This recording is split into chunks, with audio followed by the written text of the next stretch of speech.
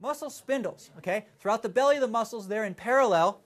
So here are the muscle fibers with these muscle fibers. That's why when I stick a needle in here, I'm not only going to go through regular muscle fibers, but sometimes I'm going to go right through a spindle. Okay. So sometimes I'll go directly through a spindle. And if I go directly through a spindle, then what's going to happen?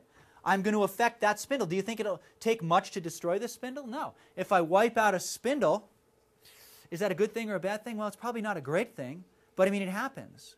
Spindles are a lot of connective tissue, though, and luckily we can rebuild portions of them, and the chances of you just getting the neural portion are pretty slim. These muscle spindles send afferent information about the length and rate and change of length. So in other words, they're the volume controls like we talked about before. They're concentrated in the anti-gravity extensor muscles. So guess where we're going to want to stick a lot of needles? On extensor surfaces of the body. Think about some of your most effective acupuncture points where they are. They're on extensor surfaces. There's a few exceptions, but most of them are there. Okay? Think about the importance of shoe points or Hawato points in the back. Huge. Huge. Okay. So muscle spindles, we'll just zip along through this real quick because they need to do a tape change here. Okay? Maybe they're palpable, maybe they're influential. They're built around 3 to 12 individual fibers. It's really not important that they're contractile, but we have bags and chains. One senses motion, one senses regular activities. They're going to be stimulated by stretch.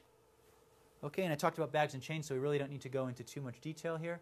Oh, these are the bags, and this arrow is going to show us to the chains. And I've arranged to have IVs brought in at lunchtime so we can work directly through lunch. We don't actually...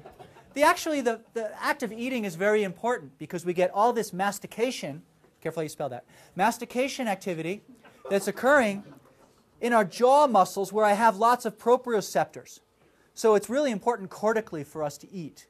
So you need to chew your food. Remember your mom told you 32 times, right? That's what my mom used to say.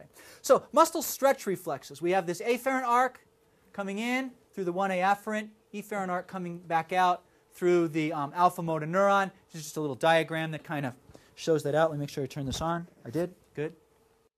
So where's the spindle concentration highest? We looked about this, but it's largely in the suboccipital muscles. Okay? We have this suboccipital triangle here. Beautiful.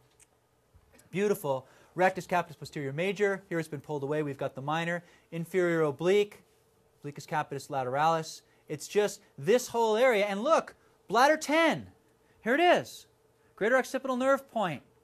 Coming right underneath that. In the lateral branch of that, and actually the posterior primary division of 3, is gallbladder 20. Right over next to it. Lots and lots of mechanoreceptors. These upper 4 cervical neuromirrors feed directly into the flocculonodular lobe of the cerebellum, your balance and coordination center. And that's important because not only does it drive your extensor muscles, but it drives your eye muscles. And Dr. Carrick has gone through this entire rehabilitation program now looking at eye movements and being able to figure out cortical pathology based on people's abilities to have saccadic movement in different planes. Way, way cool stuff. Way, way cool stuff.